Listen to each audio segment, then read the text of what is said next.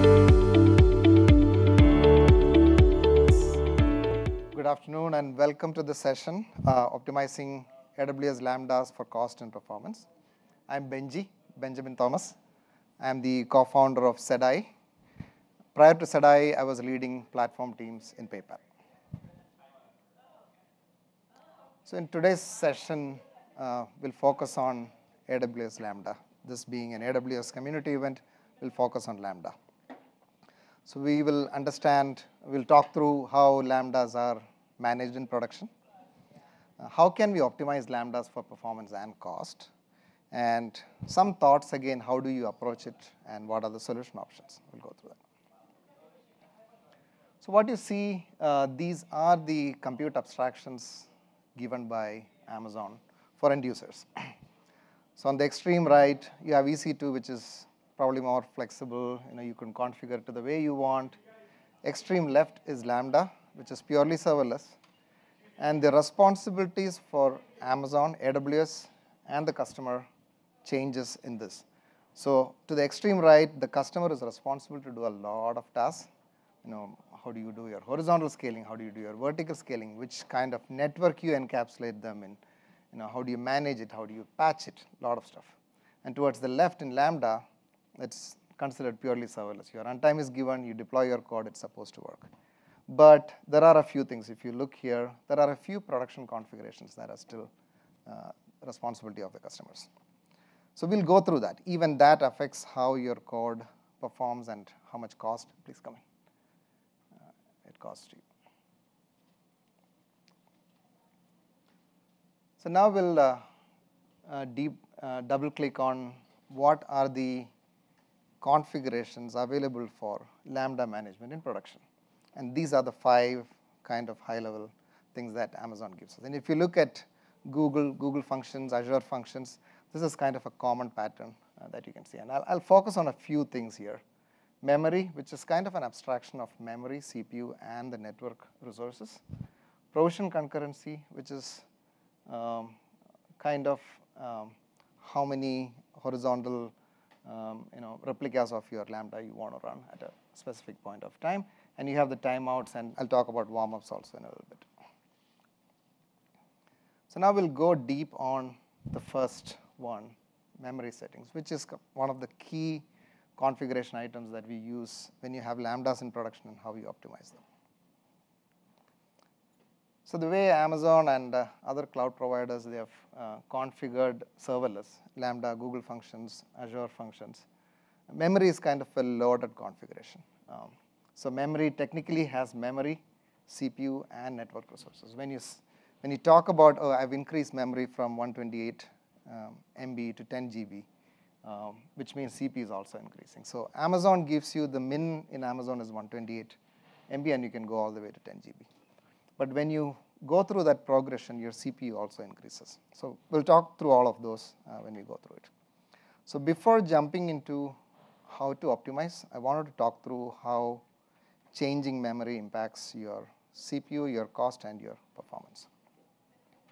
So if you look at this graph, when you increase memory linearly from 0 is not available in Amazon, it starts at 128 MB, and it goes all the way to 10 GB. So when you increase memory linearly, at certain points, you can see you'll get CPU spikes. So if 128 MB memory is giving you 0.5, a few millicores, 256 is going to give you maybe 1 core. 512 will probably give you 2 cores. So it increases in steps when memory is going up linearly. So AWS adds fractional CPU at certain intervals, and it's linear with memory. Next, let's look at how changing memory impacts performance. So typically, you think, you're adding memory, it's not going to affect my performance a lot. So let's look at a REST web service, right?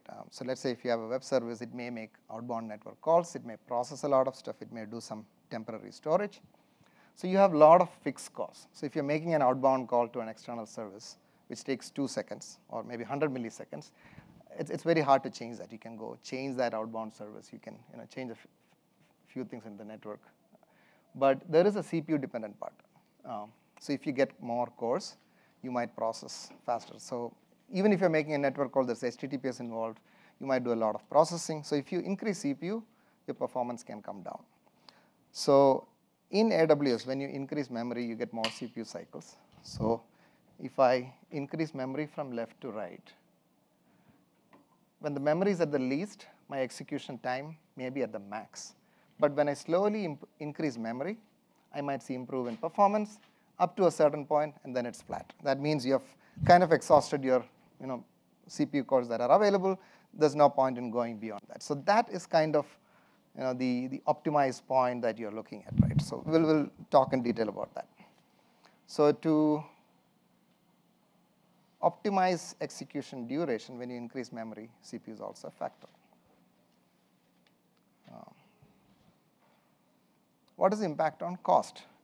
So the way cloud providers are pricing serverless services is you pay for your usage. So if you run a service for 10 seconds with 128 MB, you pretty much run for the GB, you're charged for the megabytes you used for that time frame, right? So if you run a service for 1 second and if you only have 512 MB, you're probably paying less. So effectively, when you're at the least memory and if you're taking a lot of time, your cost is up here. When you're at the least memory and if you're taking kind of average time, your cost is somewhere here. But if you increase your memory a little bit and if your time comes down, your cost also comes down. That's how cloud providers are charging you on how memory impacts cost. So memory cost is dependent on memory as well, and they have a good relation. So let me take an example. So what you see here, this is a test Lambda function that I ran. So I ran it against 30 million invocations, 1 million invocations per day. At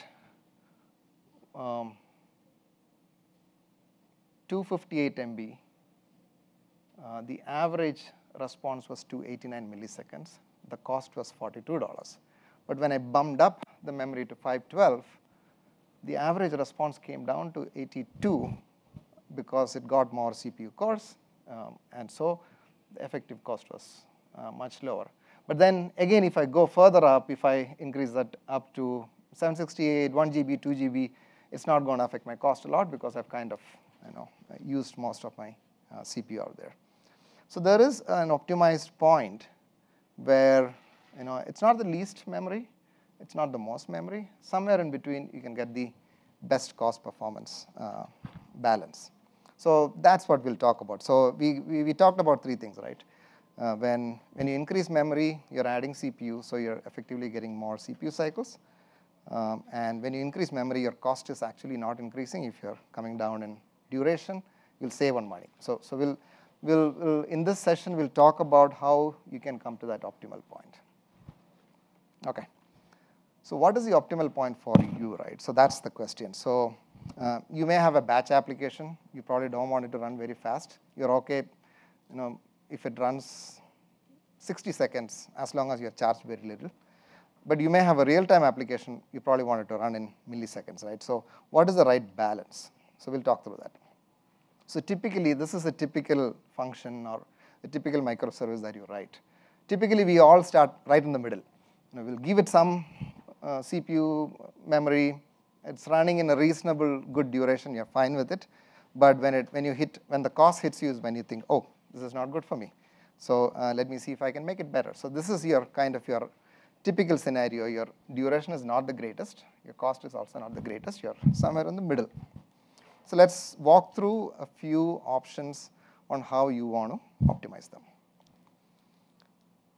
So best of both worlds. You might want the best of both worlds, right? You might want an optimized cost performance combination, which is kind of right here. But there is a problem here also. If you have a very strong SLO, let's say you want 99 percentile of your functions to perform right here or right here, you still have a lot of deviations there. So this is good generally if you're okay with some performance deviations. If you're tracking your SLOs at median or 50 percentile, you might be okay here.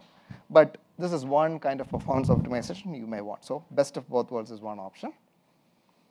Another option for real-time use case, even if I'm paying a little bit more, I want the duration to be the best, right? So REST web services, web applications, you want your duration to be best.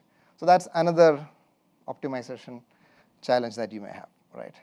A third option is, it's kind of the batch, backend, notifications kind of use case. You're okay if the duration goes up a little bit, but you want the cost to be minimum. So these are the three buckets you have. Do you want a balanced one? Do you have a cost optimized one, or do you want a performance optimized one? And typically, if you're running microservices in production, you'll have a combination of all these things. You may have 60% of your applications which has real-time SLOs. You may have a small percentage which are batch and notification and messaging systems. And you may have like kind of in the middle systems also, where you want it to be best of both worlds. So yeah, where do you want to be on the curve, right? So based on the type of application. So every application doesn't fit here, doesn't fit here, doesn't fit here. It fits in one of these. So one of the first activities that you would want to do when you optimize for performance and cost is to identify where do you want your application to be in. Do you want a performance optimization, even if I pay more? Do you want a cost optimization, or kind of a balance? So that's one of the first activities that you want to do. So that's the variable, right? So let's say you have a bunch of microservices, and each of them will behave differently with seasonality, right? So you want to identify those variables. What are those variables? Does it change a lot, right? Do I have frequent releases coming in? Are there dependencies that are affected? Things like that. So you look at that. And when I make a change, if it's a real-time application with 5 nines availability needs, you don't want to affect anything, right? So if I make a change in production, is that a safe change? And then when I change one thing, there's a dependent function, or there are dependencies that it may be affecting. So you want to look at those complex dependencies. So there are a lot of variables involved in optimizing your functions or microservices for cost and performance, even if you have identified all those balances. So those are some of your challenges for optimization. So you have identified what kind of optimization, what do you want to do. You identified the challenges, okay, what are the variables around these microservices. Now, so I'll just go through this thing and say. So when you look at these things, right, so you can do point optimization mostly, right? You can put 10 performance engineers for 100 microservices and say, I'm going to optimize all my microservices. It's done, but that's not the case, right? So you want it to be continuously optimized, because you may combine microservices, you may split them, you may add business logic. Your functions and microservices are going to change. So you want to build a kind of a knowledge repo and intelligence in your, either within people or could be ML models, whatever approach you may have.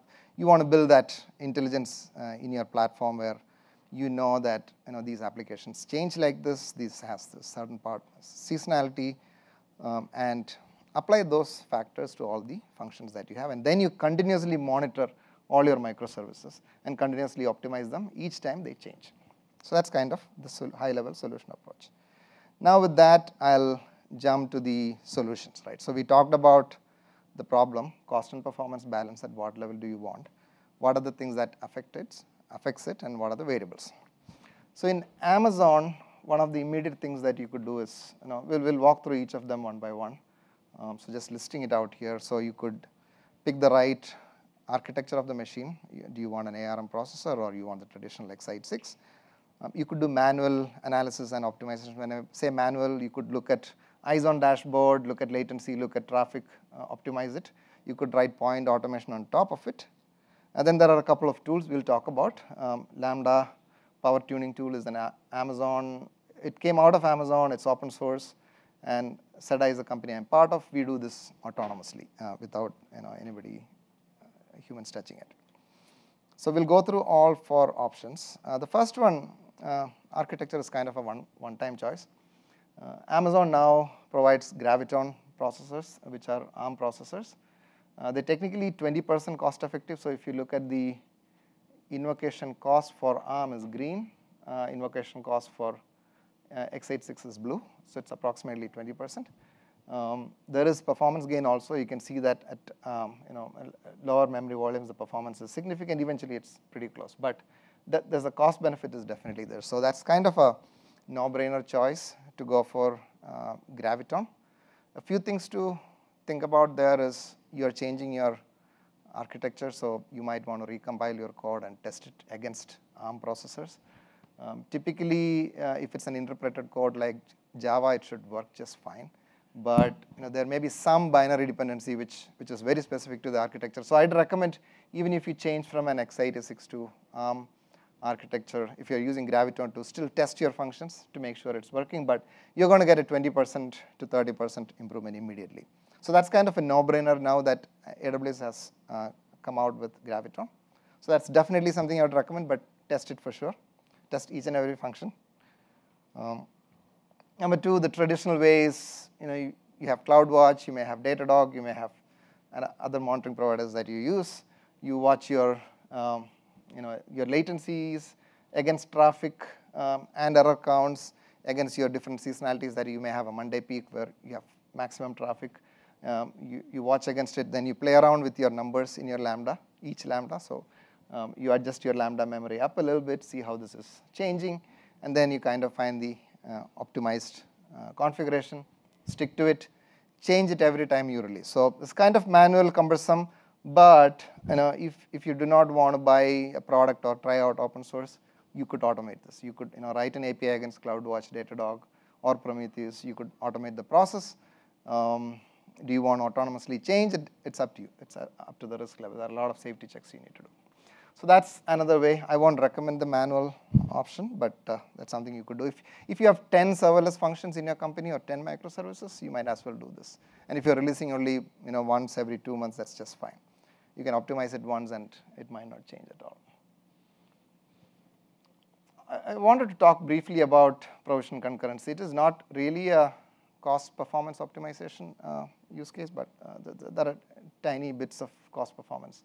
So if you look at this graph, you see these spikes here.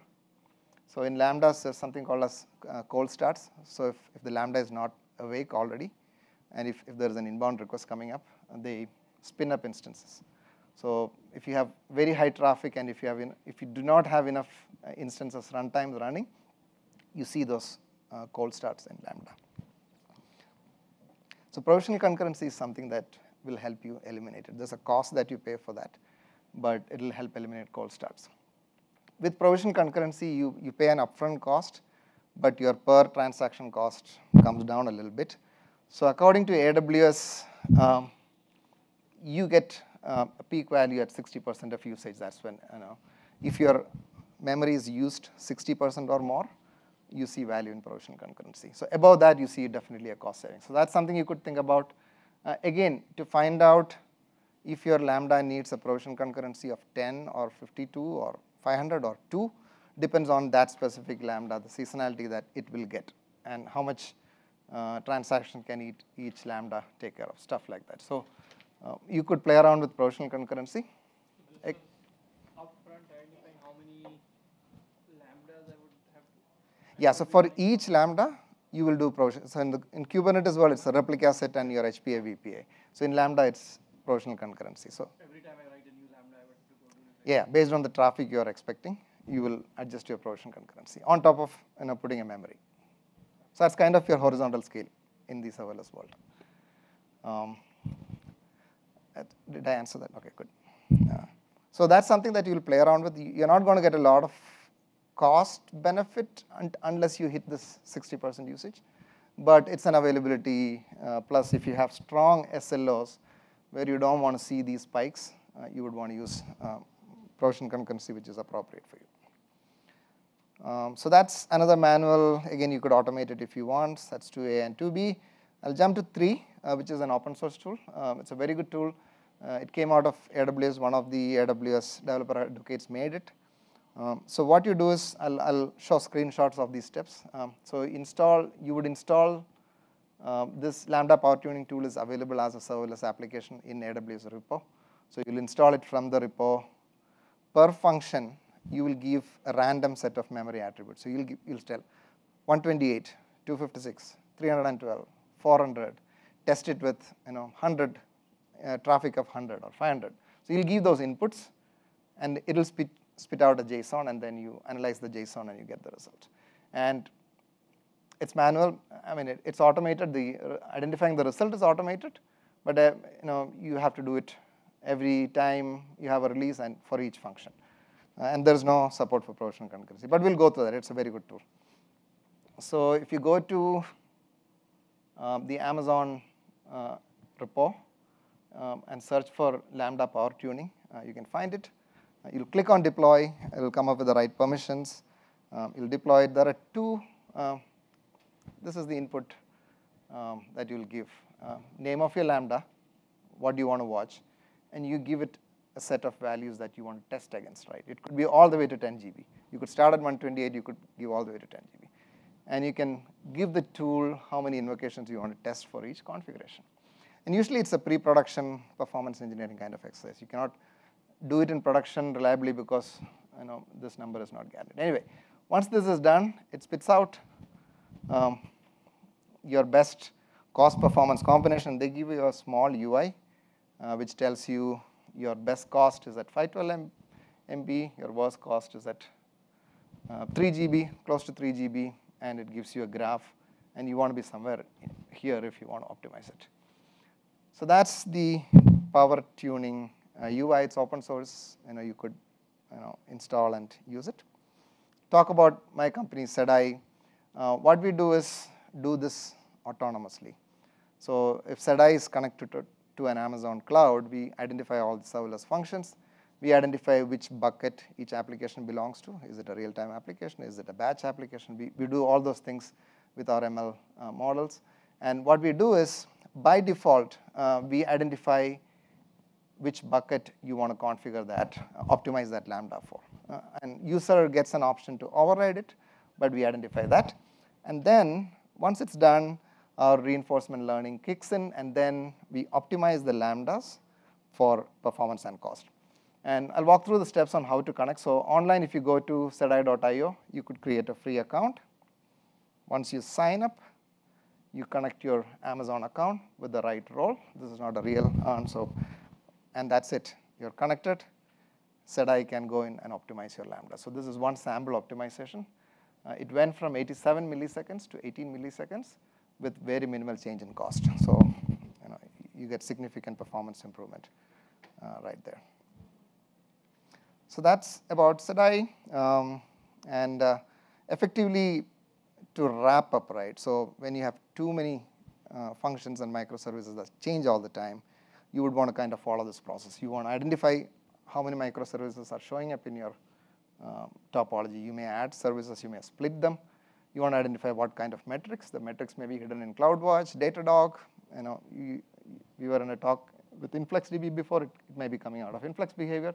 You want to identify the right behavior of the application. Now, is it a real-time application? Is it a batch? Is it a messaging application? You want to identify what kind of seasonality it has.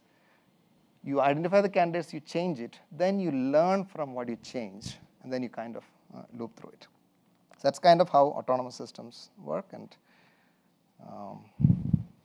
okay, so kind of closing out to optimize Lambdas for performance and cost. You have multiple options. You could do it manually. And there are architectural choices. Your ARM versus x86 architectural choices. You could use open source tools. You could write automation on top of it, or you could use a platform such as SEDI and use that. Thank you. And I think that's a wrap. Any questions? We talked about SEDI's pricing model. How do you charge? Yeah. So by default, we are free to a certain extent. So up to 5 million transactions per month is free. So irrespective of whether you use it for optimizing 100 Lambdas or 10 Lambdas, it's free to that level. Then we charge based on the traffic volume. So that's kind of where we are. Yeah.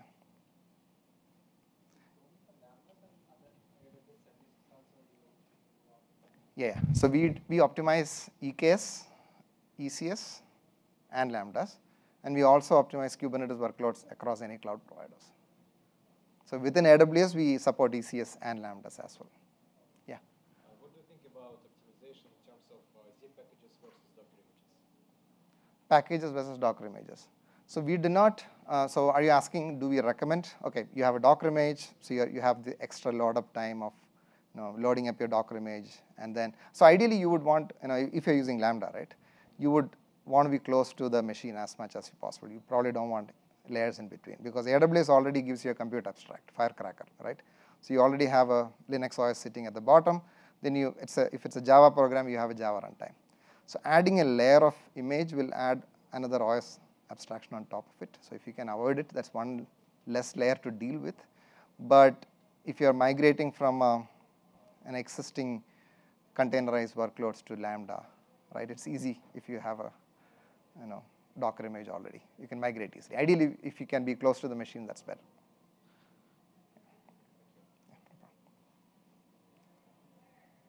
Any other questions? How do you manage the risk of having an autonomous system? What if you mess up? Yeah, so that's a common question, right? So ideally, you want to make sure, so if you look at systems around us, right? There are a lot of autonomous systems around us. We are already seeing autonomous driving cars. We have all sat in airplanes where you have a lot of, there's a co-pilot which does a lot of autonomous functions, right? So ideally, when you write an autonomous system, you would want to make sure you don't mess up at all, right? Yeah, your effectiveness should be like close to 100%, right? So you want to make sure you do all safety checks. You want to make sure you are taking the action that's required and it's making an improvement and not messing anything up. But to your question, even in that case, if it happens, or if you think that the system is going to make anything worse, you have to alert somebody immediately and let them take over it. But ideally, an autonomous system should not be, it should be safer than people operating it, because autonomous system will check safety checks. It will make sure the action is right at the right moment. You probably don't want to act on the peak traffic, right? But humans can make a mistake of making a change when the peak traffic is going on. But an autonomous system knows, okay, I've identified these values. I don't want to make change in the peak traffic time. I want to make change in the middle of the night. Or if in Kubernetes case, there are 5 replicas, 5 pods running. I don't want to take out one pod. I'm going to add a few pods, then make the changes, and then kind of rebalance everything. So autonomous systems are smart to do all those things, right? Which typically, if humans do that, they have to ask 10 people approvals, all those things. So if humans are operating already, then it's a safe system for autonomous. Yep. Any other questions? Nope. Thank you.